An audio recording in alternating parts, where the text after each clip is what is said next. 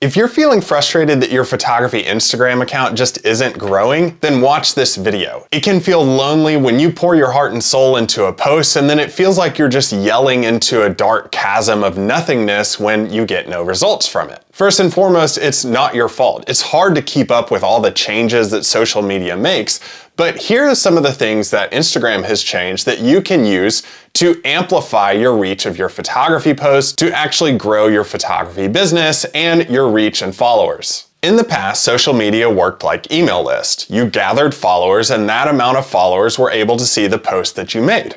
Over time, changes have been made to those social media platforms so that it's not the same way anymore. You have less and less control over what your followers see and in what order that they actually see them in. So while a photo post may not get that much more attention now, you can still grow exponentially using these tips. Now, how has it changed from the format that I just described? Well, TikTok came along and disrupted everything. I call it the TikTokification of social media. So once these other platforms saw what TikTok was doing, instead of going by what followers you have and what they were able to see, everything moved to a topic-based platform and your content was dispersed based on the interest of the people who were looking at their phones. So that is the reason why one post may take off while another one can sit stagnant for years. While that can be really frustrating, I encourage you to dive into the TikTokification and the viralocity of a lot of these posts and do what I did. Now in just a second, I'm going to reveal exactly what I did,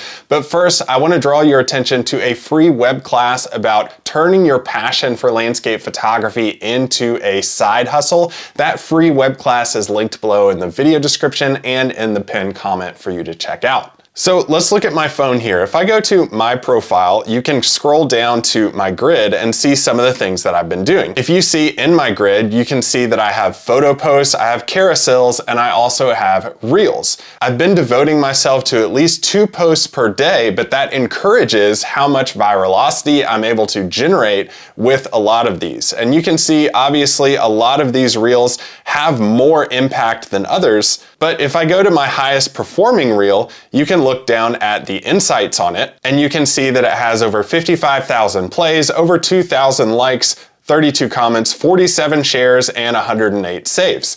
Now, what does this mean for you? If you look at the amount of shares and saves, that's telling Instagram, hey, disperse this to more people because more people are sharing it.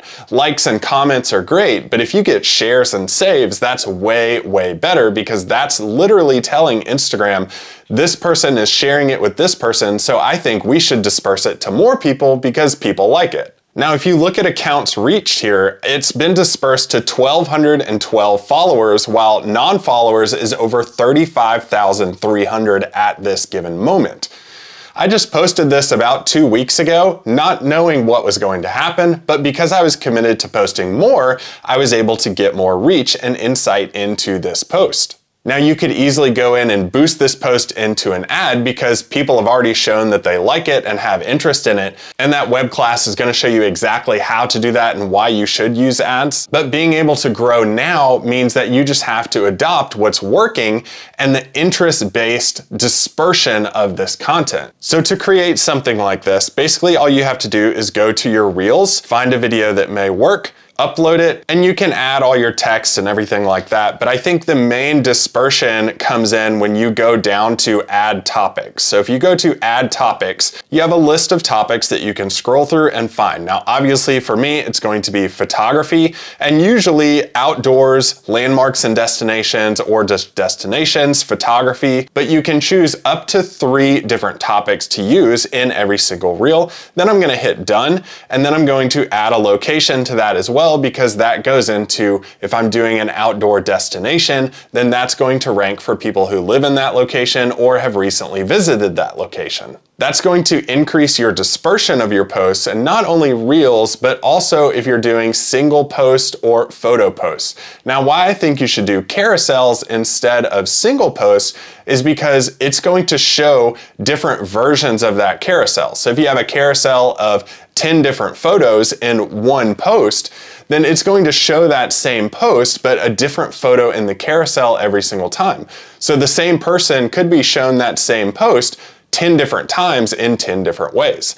That's why carousels are so important right now and why you should be using them, and also single posts too, just to dabble in there as well. Hey, if you want more photography business tips and how you can grow your photo business, click or tap this playlist showing up on your screen right now because it's going to help you out a ton.